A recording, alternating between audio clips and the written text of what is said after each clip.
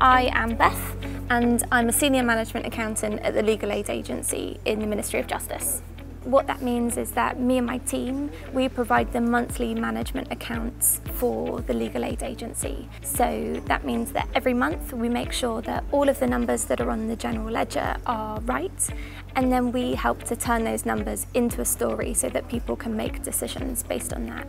I think I'm interested in so many different things that I don't know where that's going to take me in the future. So I want to make sure that at every big juncture, every big life event, that I am keeping my options open, which is, to be honest, the reason why I ended up studying the ACA in the first place, is because I felt that this was a qualification which opened way more doors for me than just simply having an undergraduate degree.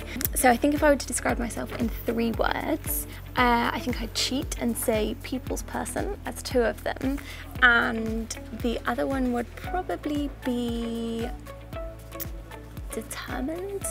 Something that most people don't know about me is I also run my own business.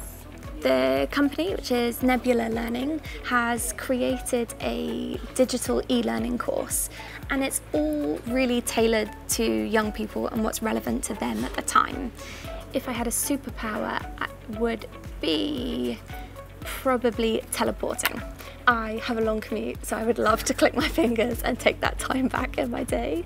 And I really love traveling, so if I could go and see places more conveniently, then that would be great. If I could just click my fingers and find myself in Tokyo, I would be a very happy girl.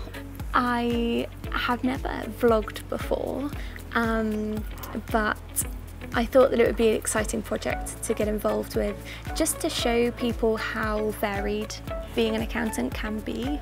I think I'd like to show you guys, for example, what my day looks like, how I balance studying with work, how I also, in the mix of that, balance that with a social life, taking some time just for myself, and also running a business.